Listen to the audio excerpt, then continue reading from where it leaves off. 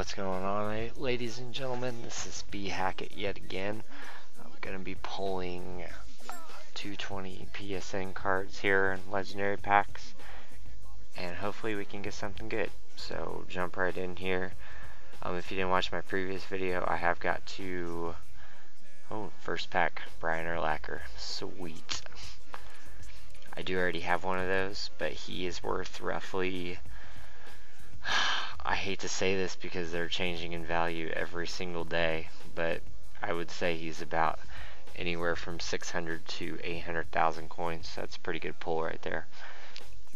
My coins are they are plummeting, to say the least. I've been pulling a ton of gold premium packs and legendary packs trying to get these ghost cards to not only keep up to show you guys, but just to pull some deals.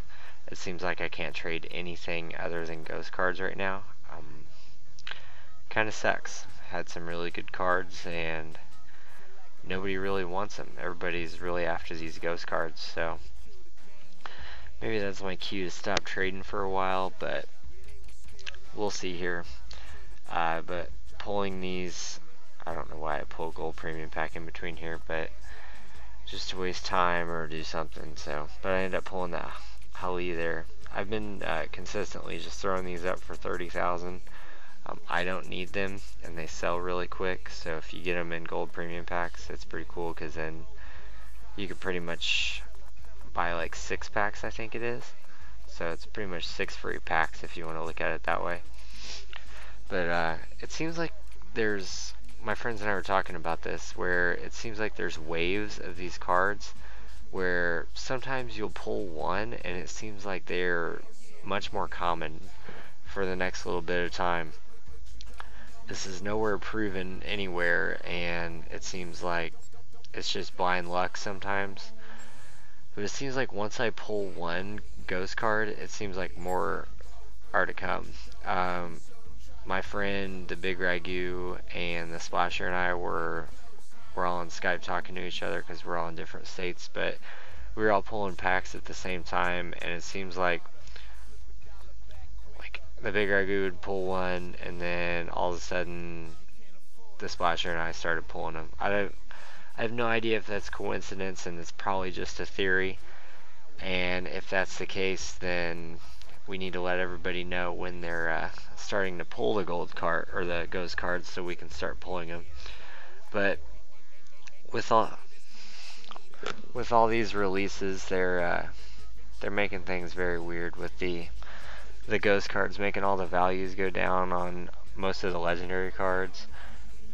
The new legends are keeping their value just because they're new and they're so rare, but most of your old legends are just dropping ridiculously. Like Boost Lawrence Taylor, I think he's under $1 million now. Boost Rod Woodson, I think he's selling for anywhere from like 500 to 700k, which is ridiculous. Those are 2 essential pieces for an elite team with those boosts.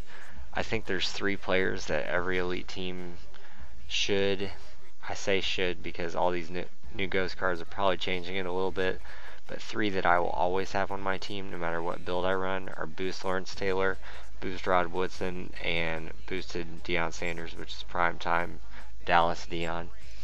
Those 3 boost your entire team, and I don't see building a team without those guys really. But what can you do? So weekend full of trading. I did get all my new team, 99 skill, 100 chemistry here, which is awesome. I was really working hard for that and pretty much spent almost all my coins. So gonna be working here to build those coins back up, and won't be buying legendary packs for a while because these are all my Christmas gifts and they're over, and with the $140 I spent selling this couple cards as well as this $40 here, I really didn't get very much at all. I'm just not having very good luck with them, but I really don't know. These gold premium packs, if I happen to get lucky, another one I wanted to discuss was Champ Bailey. I cannot get over how expensive and what people are trading for him. I know he's new and rare, but he's not worth selling a Reggie White. people are just going nuts for this card, and he's, in my opinion, he's not even as good as Asante. But let me know what you guys think. Leave a comment in the comment section. Like, subscribe, favorite the video as always. And plenty more videos to come. And I'll keep updating with the ghost cards that I pull and trade for. And try to keep track of these crazy card changing values. But as always, take care and God bless. And I'll see you guys next time.